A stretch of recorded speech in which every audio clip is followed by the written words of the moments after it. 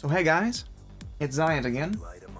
Some more Black Ops 2, and in this gameplay I'm playing a little bit different because I was going for the gold camo on the AN-94, and like you know in Black Ops 2 and in most CODs, to get gold camo you have to do a challenge of some kind. It was really simple in Modern Warfare 3, just use the weapon a lot and you get to 31, you get gold camo, which was sort of stupid. You go back to Modern Warfare 2 where there wasn't a gold camo but you had to get a lot of headshots. Again in COD 4 you had to get headshots and finish all the challenges with every weapon, which was essentially just getting headshots and kills. Here in Black Ops 2 and in the original Black Ops, if you wanted to get camos, you had to do challenges. Well, in Black Ops 1 you just had to buy them or get to Prestige 14. But again, in Black Ops 2 you have to do these insane challenges, and for this, long shots on the assault rifles are annoying. Mostly because of the maps.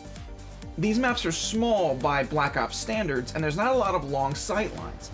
So getting long shots with an assault rifle is hard, especially when the long sight lines that do exist aren't technically long shots. And the long shot delineator, long shot definer in the game code, it's not really good. You have to be really, really long shots, and that's sort of stupid. But I wanted to talk briefly about the allure of gold camos and why we like it so much. Now I touched on this a little while ago and when I talked about COD challenges and what keeps us playing, but I want to talk specifically about why gold camos are so important to us. Well, first of all, gold is cool to look at. It's shiny, it's a nice color, it's got this shine, this shimmer to it, and especially for Treyarch games, the gold camo has always looked really good. I think the gold camo on the AK-47 in COD 4 was some of the best looking, but still, in Black Ops 1, those were some sexy gold camos on certain guns, like the FAMAS on Drive-In looked like crap.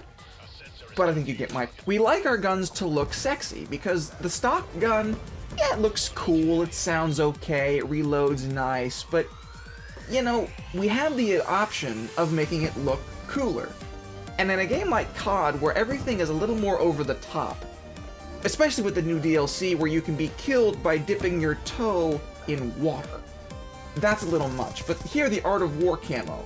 Who would put the Art of War on their gun? That is over the top, unnecessary, and redundant, because if you're a soldier, especially a soldier on the level of the Special Ops people in Black Ops 2, you already know the Art of War. You know how to use height advantages. You know how to use all these tactics Sun Tzu put down. But it looks really cool. And we like to be able to show off to people. Because as humans, we are these very arrogant creatures, thinking that we are the greatest thing since sliced bread on the individual and population level. And being able in Call of Duty to say to another player, "Look at what I did that you don't have, you stupid person," is nice, especially when we like to pub stomp. Pub stomping is the ultimate hedonist and self-centered thing. Putting together a team of people for the sole purpose of making someone else's day gaming bad, that's just, it's horrible. And then you have YouTube's trolling videos, which exist solely to make someone else's day miserable. To go onto a Call of Duty server or a match and to make sure that someone else is mad at you, or to teabag someone, or to troll someone, or to make someone angry for the sake of humor. It's self-centered, it's selfish, it's hilarious, but on the whole, it's not a really good thing to do as a person. But again, the internet gives us this anonymity and allows us to go around and do these really jackassy things. And then, of course, there's the idea that Treyarch said, alright, we have all these gold camos. What can we do further? And they put diamond in the game. Why? First of all, I mean, on a realistic level, realistic COD, haha, it's stupid. You would never put anything of any real value on your gun. Well, the gun itself is quite valuable, but you wouldn't bling out your gun to say, "Yo, dog, I heard you like diamonds and bullets, so we put bullets in your diamonds," and I don't do good exhibit off the cuff. But again, it's over the top, it's too much, but this is COD. And COD is all about the cinematic action movie, super soldier, over the top, clown, bleh. stuff that you want to do in a shooter. And so Treyarch's putting diamond camo in the game, it gives you that extra incentive to go for gold guns. Because while in previous CODs, gold camo was essentially just a measure of time spent in-game, where headshots will happen, kills will happen, and you can change guns around a little bit to get gold camos quicker, it's mostly a measure of, alright, I've put an ungodly amount of hours into the game, I'm 14th Prestige in Black Ops 1, I have a gold FAMAS. Fantastic. You know, okay, so you have to spend 50,000 COD points, play for 10 hours in Domination, you'll get 50,000 COD points. Or go into a high roller wager match, you'll get 50,000 COD, whatever. Here in Black Ops 2, there is a goal beyond just the gold camo itself. The gold camo is the means to the diamond camo's end, which I think is really interesting, that they made gold camos not the final thing to do.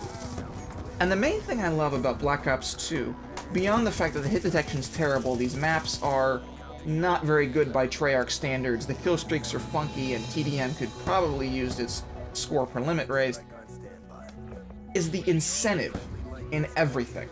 You have your diamond camos, you have the score streaks, you have the objective play, you have kill confirm, you have domination, you have the pick 10 system, which is incentive to experiment.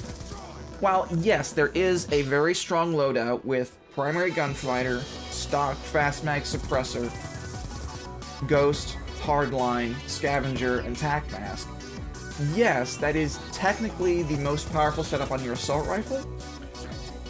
The pick 10 system gives you options you've never had before, and it is curiosity and incentivized curiosity to just try something. Put together a launcher-only class, simply because you can, and then have the launcher on your back the whole game and go around knifing. I mean, that's in the pick 10 system to make. Flak Jacket, Extreme Conditioning, Dexterity, and Scavenger, and the RPG. There's your rocket class. Go around and get a gold rocket simply because you can.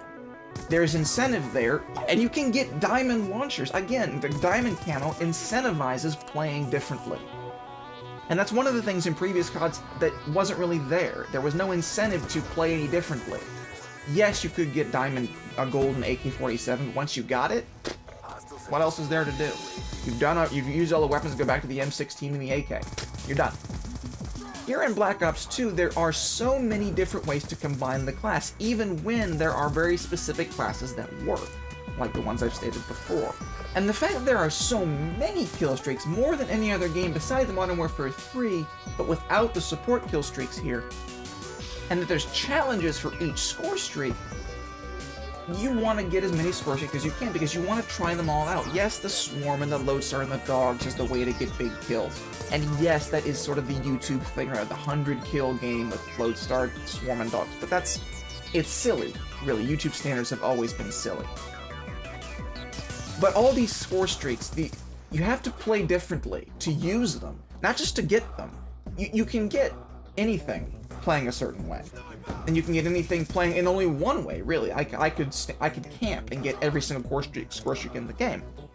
But if I want to use the Guardian, I have to think. If I want to use the Hellstorm missile, I have to think. If I want to use the Sentry gun, alright, where can I put it that it won't be easily EMP'd? You have people like the Worm that Thunder's done, who have completely revolutionized what it means to camp. Where else but in Black Ops 2 would someone think so hard as to revolutionize what it means to camp with trophy systems, claymores, an assault shield, an LMG, and a Remington? Where else would you be incentivized to do that in TDM? The choices in this game are endless, which is important, and there's always something on the horizon that you can aim for. In the previous CODs, once you'd gotten gold on everything, once you'd unlocked all the kill streaks and found out what you wanted to do with your gameplay, you were done. You know, you played a certain way, maybe you changed guns once in a while, but you were essentially done with your experimentation. Here in Black Ops 2, I cannot imagine that all the combinations of effective loadouts has been reached. And even if your loadout isn't effective, if it's fun to use and you get laughs using it, by all means use it. Because if this is the last COD, that we see successful, we need to have fun.